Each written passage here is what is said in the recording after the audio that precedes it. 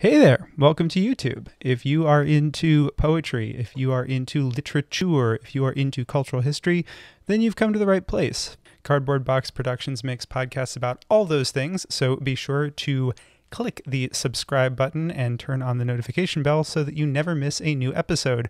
Obviously, we mostly make podcasts, so you can also go to anywhere you get your podcasts, if it's a place other than YouTube, like Apple Podcasts, Spotify, Stitcher, SoundCloud, and you can subscribe to our podcast feeds there. All right, I hope you enjoy this episode.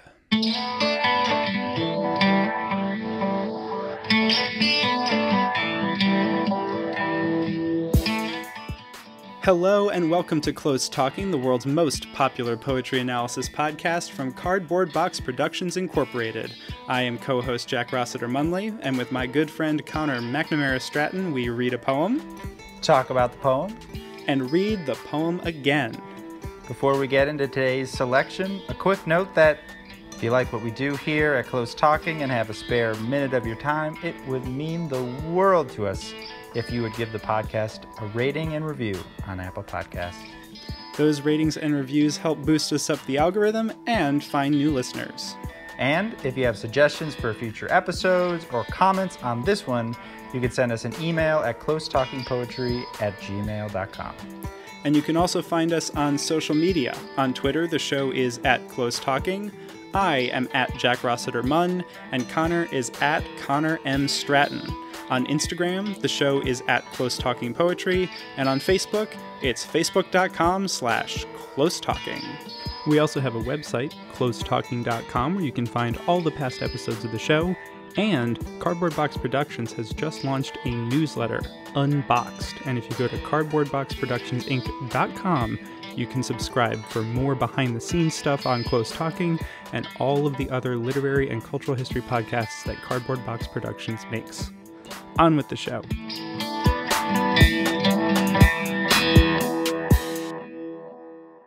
Hello and welcome to this extra special inauguration episode of Close Talking. I am co-host Jack Rossiter Munley, and today Connor and I will be discussing Walt Whitman's Specimen Days, Inauguration Day, March 4th. Before we begin, a quick reminder that you can subscribe to Close Talking on the iTunes Store, or listen on Stitcher or SoundCloud. Today is Inauguration Day in the United States. For the first time since Robert Frost read John F. Kennedy's inauguration in 1961, there will not be an inaugural poem. Perhaps there is no great meaning to be found in this. However, I will note that a recent report indicates that the budget cuts proposed by the incoming administration include the privatization of PBS and the elimination of the National Endowment for the Arts and the National Endowment for the Humanities. Much as we decided that we could not let the election pass without some reflection, Connor and I decided that we would share with you our thoughts on an inauguration-themed poem. Today's featured work is Walt Whitman's personal reflection on the second inauguration of Abraham Lincoln. And before getting to the show, I wanted to share two short excerpts, the closing words of Lincoln's first and second inaugural addresses, speeches given to a divided nation in moments of great uncertainty. The first. We are not enemies, but friends. We must not be enemies. Though passion may have strained, it must not break our bonds of affection. The mystic cords of memory, stretching from every battlefield and patriot grave to every living heart and hearthstone all over this broad land, will yet swell the chorus of the Union, when again touched, as surely they will be, by the better angels of our nature. From the second. With malice towards none, with charity for all, with firmness in the right as God gives us to see the right, let us strive on to finish the work we are in, to bind up the nation's wounds, to care for him who shall have borne the battle, and for his widow and his orphan, to do all which may achieve and cherish a just and lasting peace among ourselves and with all nations.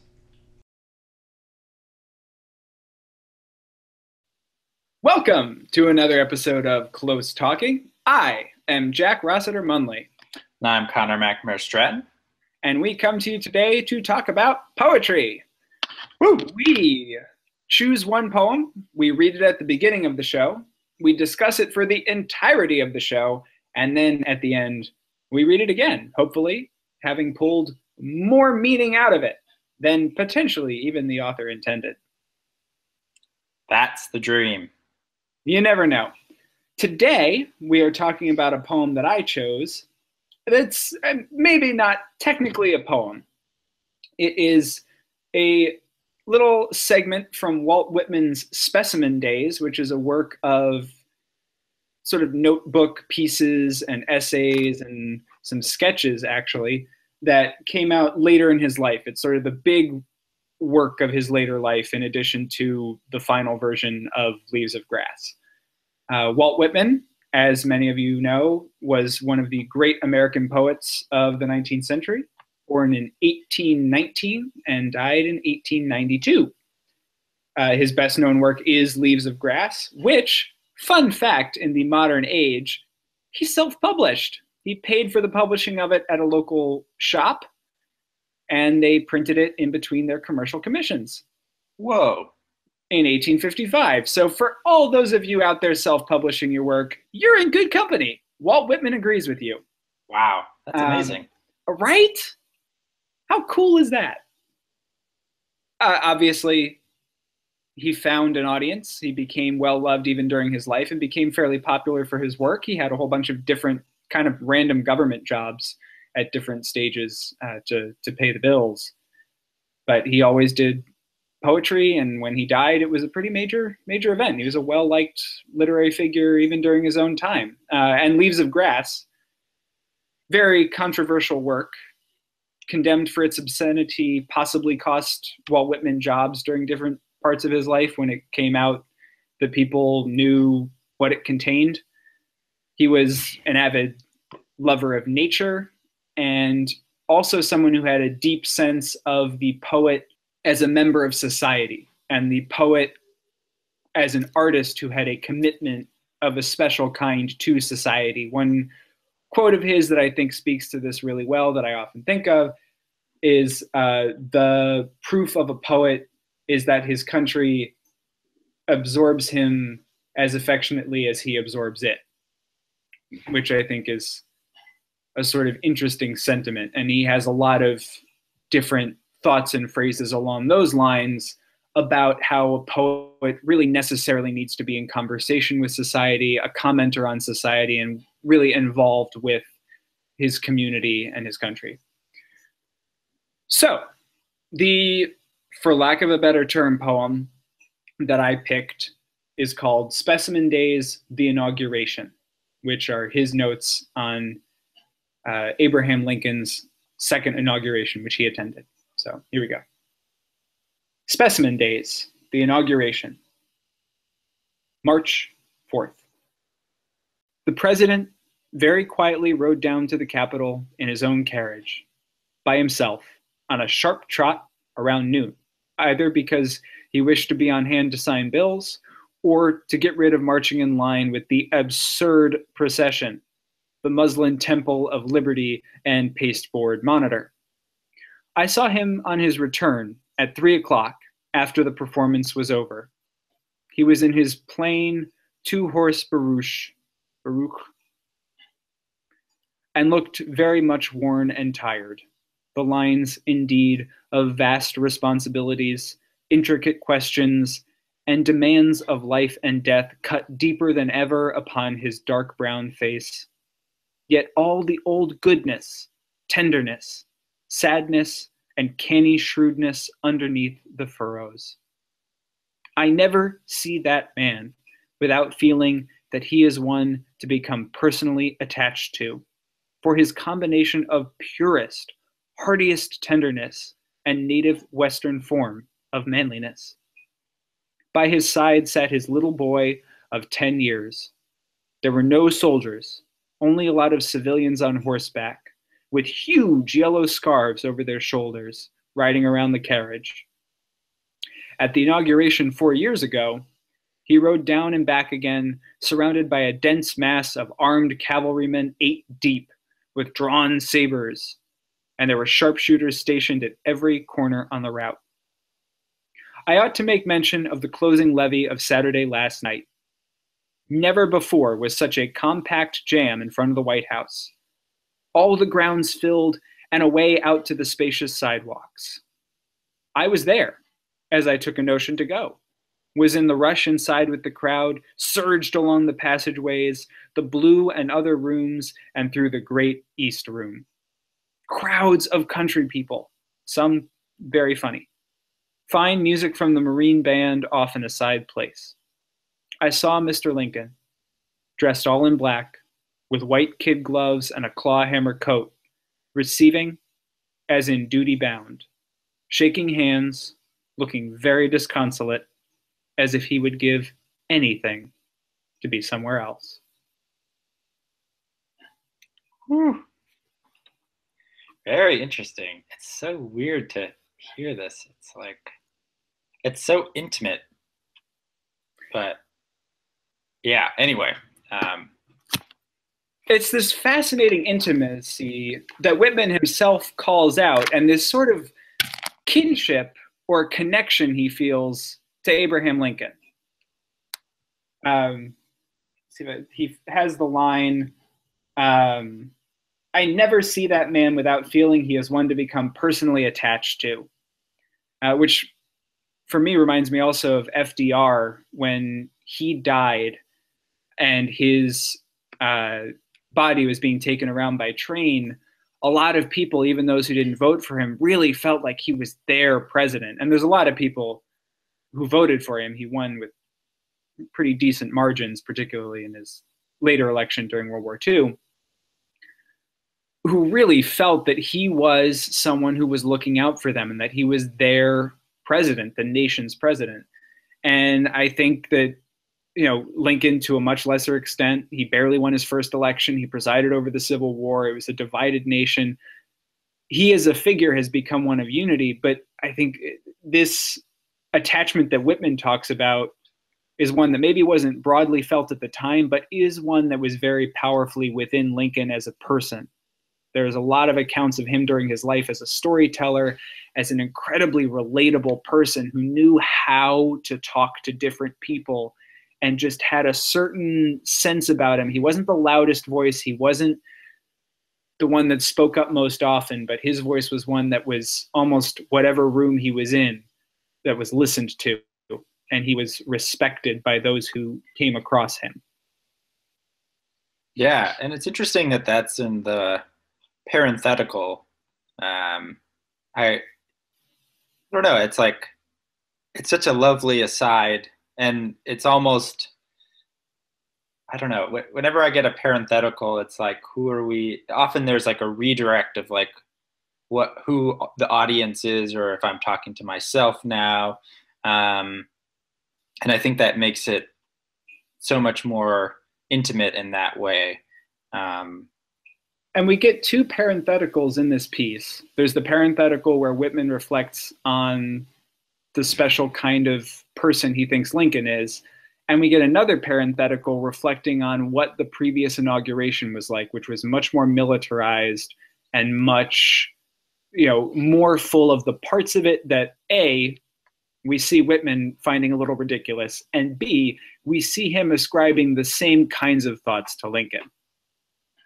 Yeah, I think like his sense of who Lincoln is not someone who's interested in all of this pomp. At the beginning, we see him talking about Lincoln potentially avoiding it. He doesn't know. Maybe that's what's going on.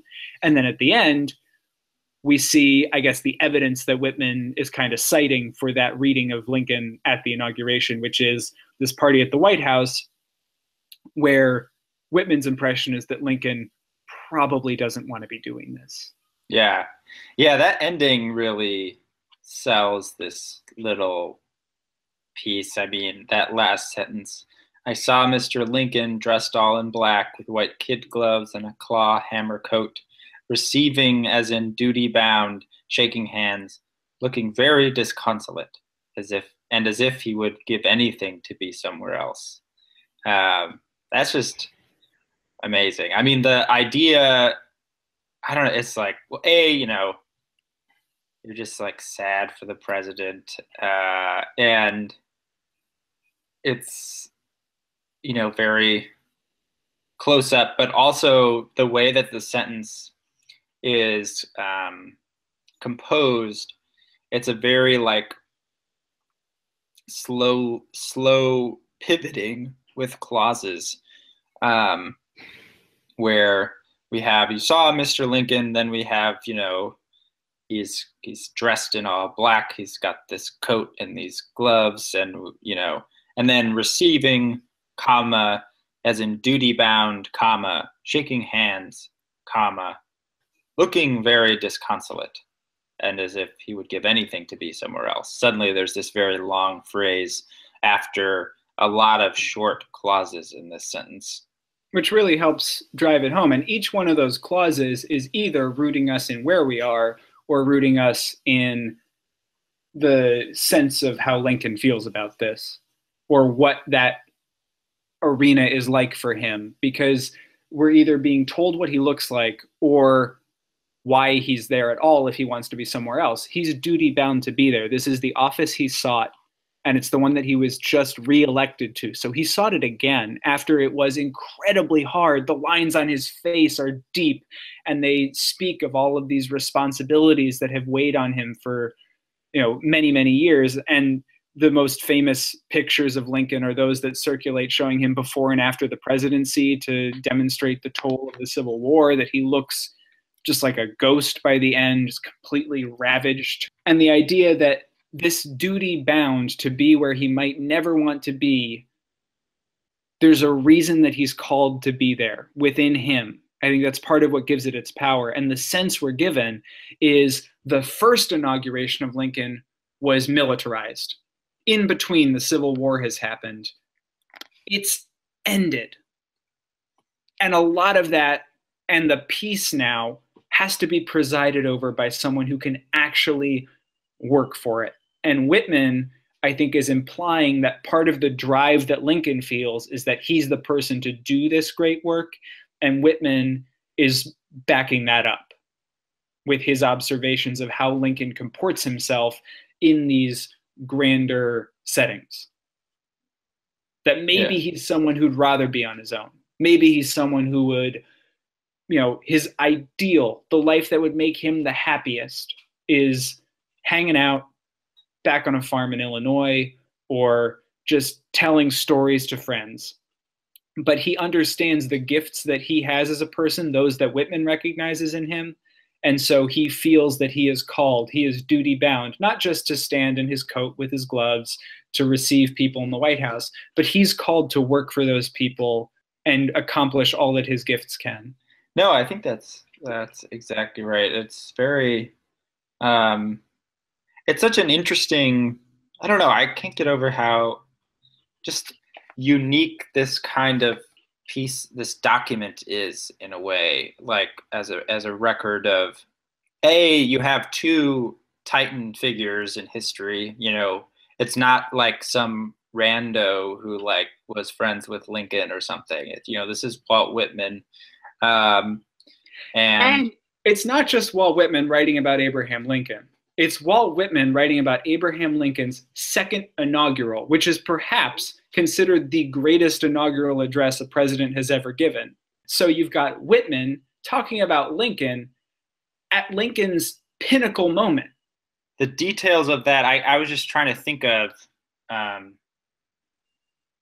don't know, I just found myself thinking about Obama a lot and how, I don't know, it's like everything is so, like I feel like when I read I never see that man without feeling that he is one to become personally attached to. Like that's how I feel about Obama personally. Like even if I don't agree with everything that he's done, or even if blah blah blah, like I see him and I'm like, yes, like Obama and Michelle, those are, I mean, that's why this is in part, so this transition is so devastating, because I have sort of emotional affection for my president, which I never thought that would happen. But at the same time, I was trying to think of if I had read anything, and I'm not the most well read on like pieces on Obama, that has this kind of intimacy that also doesn't feel staged, which is a partly difficult, Or partisan, because if you look at this, it's a record of a political event and a political figure, but you don't see anything about his policies in here. You just see an appreciation of the man. Right. And I think that that's something that you don't see very often in particularly, I'd say, 20th century American politics, particularly the second half of the 20th century. Very rarely in their time, because that's something else important to remember. This is him reflecting on it as it's happening, and it was published not long after Lincoln's death. But in their time, people who are reflecting on presidents, whether they agree with them or disagree with them, reflecting on the man. I think the closest you'd come is people offering appreciations of Jimmy Carter's ex-presidency, but that has little to do with when he was in office. And in fact, many people, even those who greatly appreciate his ex-presidency, look pretty disparagingly on his time in office. The appreciation of the person of Lincoln is what really does stand out in this. And I think you see that feeling in a lot of people, but I don't know that you see it coming through in sort of the leading voices of the time offering appreciations of Obama the man, or George W. Bush the man. Yeah, no, and it makes me think, if I can offer a sort of generalization hot take. Okay. I just thought of this. I have no idea, but I was thinking about it, and I thought it's so marvelous that this is in writing, and this is like a little piece of literature. And then I was thinking, like, one difficulty of photography and film is the person who you are studying is going to be in the room at the time of production. So you can edit it. You obviously edit it or whatever outside, but you write on your own time, in your own space, apart from the subject that you're thinking about. And that, to me, and if you're sort of a journalist, I mean, there's that great David Remnick New Yorker piece about Obama that's very long that came out recently. He spends time with Obama, so there's that relationship. In that way, is similar to sort of film or photography, in which the sort of author is affecting and in the space of the person they are writing about. But at the same time, more other kinds of writing and the act of writing happens separately. And I think that allows for an important distance, but also independence of the writer to the subject that's being sort of observed or talked about. Hot take over. I like that hot take. That hot take is scorching, and I think right on the money. Trying to find a corollary where there's in writing and it's a reflection on the person. It's not at the same level of Whitman and Lincoln, but the closest I can think of, sadly not a president, is Hillary Clinton, and particularly the online community of female supporters who offered so many appreciations of what she as a person accomplished in her life, regardless of views on her policies, which obviously most of them agree with, but the kinds of appreciations that you would find written about her weren't just about her government accomplishments, but about her character, her personal drive, and her story, which maybe you think she presides over child pedophile rings in pizza parlors. If so, stop listening, never listen again, and fuck you forever. Because Hillary Clinton is a goddamn gift. Seconded. Perhaps you find her a power-hungry bitch. Again, out, now, turn it off, leave forever, unsubscribe. Seconded. Came from essentially a small business owner family imbued with faith at an early age. You cannot argue that this woman does not have an incredible personal drive to accomplish the most good for the most people in every way she can. You can argue with how she's done it. You can argue with the mechanisms. You can argue that she should have done more at different instances, but I think it's very hard to argue against her personal view of what she was doing and how she was trying to accomplish it. Come at me, bro. closetalkingpoetry@gmail.com. Feel free to let me know if you disagree. We can have a great, frank discussion in which I can elucidate to you the ways that you are wrong, dear listener. But in terms of an appreciation of who she is as a person, those online communities really were doing that. That's really interesting. I think the difference is that these are highly partisan communities. Right. And this is, I mean, Whitman was a big supporter of Lincoln. He was, progressive. Didn't initially like abolition, but came around to it pretty quickly. Had, was on the wrong side of the censors his whole life.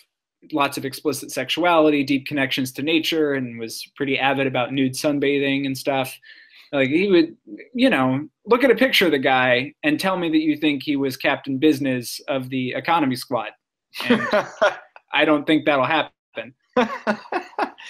Oh man, no, that's right. And one thing that makes me think of is, because one thing that this Whitman piece struck me is like, I was like, and this is partly because I have not been exposed to it, but I was like, Lincoln is a guy, or like is a person, human, flesh character.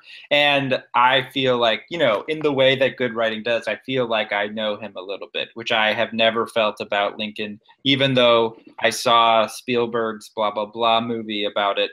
And that especially seems so important and lacking. I mean, perhaps those online communities are serving that purpose, but for my own self, I'm always like skeptical of any opinion that I find myself forming about who these are as people, because, so much of it is crafted. And even though Whitman's piece is so subjective and is clearly subjective, so it's not, nevertheless, reading it and reading it to myself, and part of that is the reading it to myself rather than watching the news with a bunch of people, is like, I have a little moment with Lincoln in that piece, and it's like, I've never felt like I had access to have a moment with a sort of contemporary politician. And what Whitman does with that moment is so special, because he gives you such insight into Lincoln as a person, paints him in such human terms, and without endorsing his policies, gives you these hints at what he thinks that greatness has meant for the country. He's very interested in that connection between the personal and the individual and the community. Mm-hmm. Just in general, in all of his work, Whitman's very interested in that connection. The artist or the individual in society is something that he sort of explores. But the way that he hints at it is so subtle, because it really is just his impressions of what's going on. And so when he's looking at this inauguration, he reflects on the previous one. But in doing that, you necessarily see militarization of that one compared to this one. You necessarily see the change that's happened in the country that it's hard not to see as good, without having to dig into the politics of the Civil War, the reality of the war, all of the struggles of the last 4 years in the nation. Whitman slides that in as the backdrop, which, again, a hallmark of strong writing. He's not just doing that to do it. He's doing it in service of his reflections on Lincoln, the man. Yeah. Yeah. Should we read it? Do you have anything more? I do not have anything more, other than I highly doubt that anything like this will be produced in the United States over the next 4 years. God help us all. I swear, this reflection on an inauguration, no one shall write about January 20th, 2017. In fact, if I were to bet the historical resonances that are to be drawn from that inauguration, it will be akin to the changes that are often ascribed to 1913, where you have this massive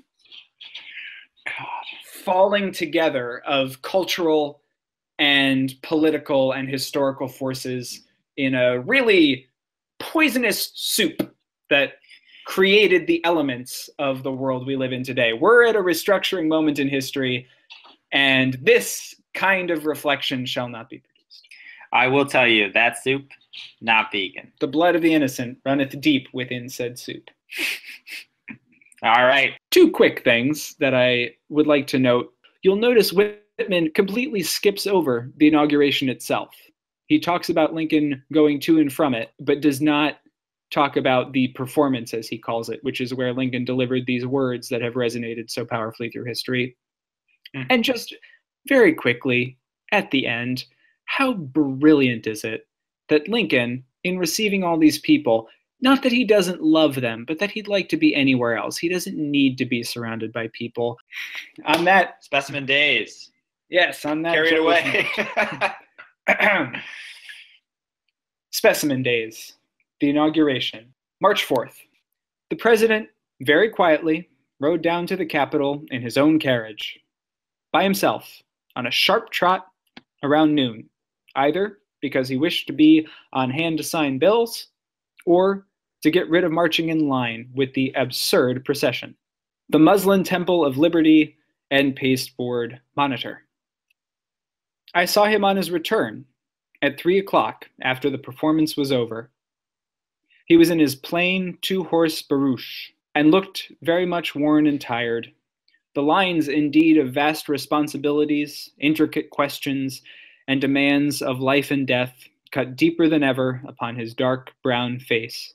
Yet all the old goodness, tenderness, sadness, and canny shrewdness underneath the furrows. I never see that man without feeling that he is one to become personally attached to, for his combination of purest, heartiest tenderness and native Western form of manliness. By his side sat his little boy of 10 years.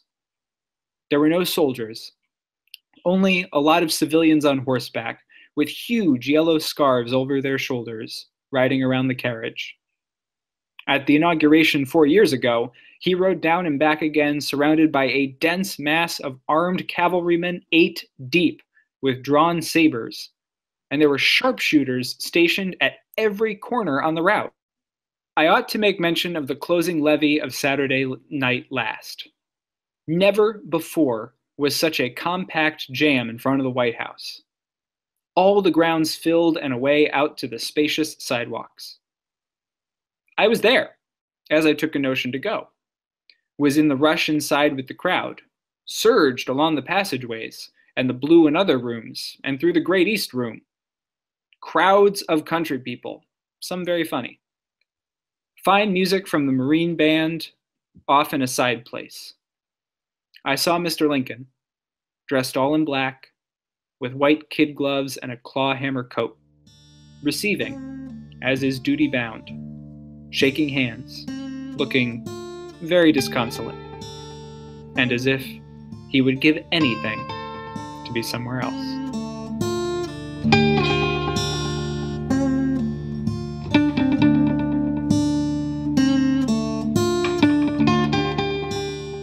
This is co-host Jack Rossiter Munley. Thank you so much for listening. If you enjoyed this episode, head on over to Apple Podcasts, leave a review. 5 stars maybe?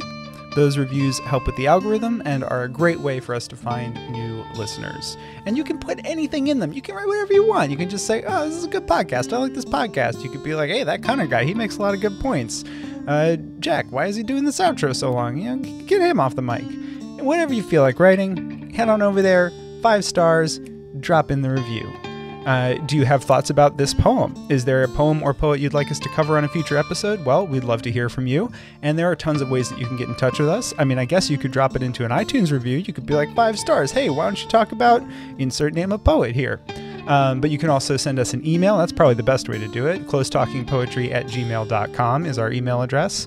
Or you can find us on Twitter. I am at Jack Rossiter Munn. Connor is at Connor M. Stratton. And the show is at Close Talking. On Instagram, you can find us there too. We are at Close Talking Poetry. And we are on Facebook at facebook.com/Close Talking. We haven't gotten to TikTok yet, and we might never. Who knows? Anything's possible. Speaking of all those social media platforms, a very special thank you to our incredible social media manager, Corey Chena, who keeps us active across the internet. And a thank you to all of you for listening. We will see you next time.